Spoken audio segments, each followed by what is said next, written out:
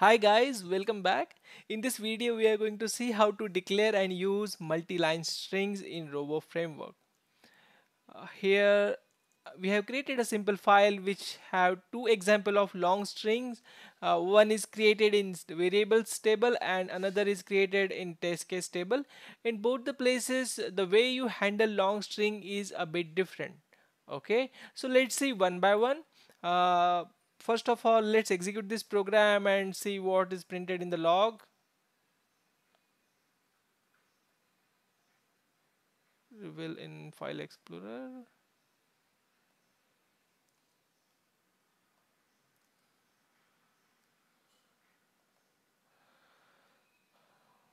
Okay, here we are printing a string from variables table, and here we are printing table string which is created in test case table. Okay, now for formatting purpose, you might want to break the string like this. You want to print the string, you want to write the string on the next line. So that's why you can use this concatenation operator, this three dot operator. And if you run this program, your program should run fine. You can see the string is printed the way it was printed earlier before making this three dot operator change. All right. Now, what if you want to break this statement here? Let's run this program and see what happens.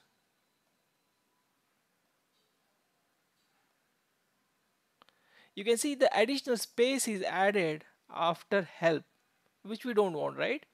Uh, so let me tell you what is happening. By default, an additional parameter is considered over here, uh, whose name, parameter name is separator. And by the default value to the separator parameter is space. Space is a built-in variable in Robo Framework. Run this program and refresh these logs. The output should be similar. We are doing the same thing. So we are just passing that parameter explicitly. Okay. Now we don't want this space, right? We want empty instead of space, an empty string. This is again a built-in variable. Run this program. Now if we refresh the log, the space in help should go away. Okay, the space in helping is gone now, but you can see the space uh, which we need after video is also gone. So if you want to add a space explicitly, you'll have to use again another built-in variable. Space is a variable for printing space in string. Okay, now run this program and refresh these logs. This looks perfect now. All right, hope that helps to you. And now let's go to the test case section. Here instead of set variable, you'll have to use catenate if you want to split the string, and then you can just simply split the string. Okay, uh, and you can use this separator here as well.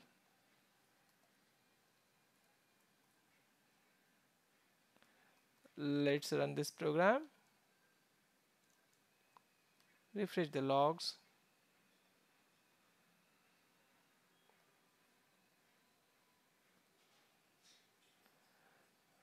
Here as well you'll have to add a space, or you can use you can just remove separator parameter, or you can use space as a separator.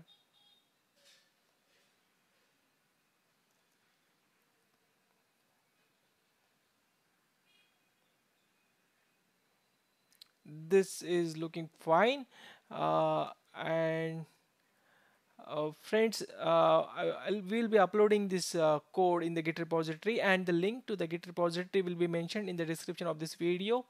Subscribe to this channel if this video is helping you, and like this video and put your thoughts in comment section because we really love to read from you. Thank you for watching. See you in the next video. Bye bye.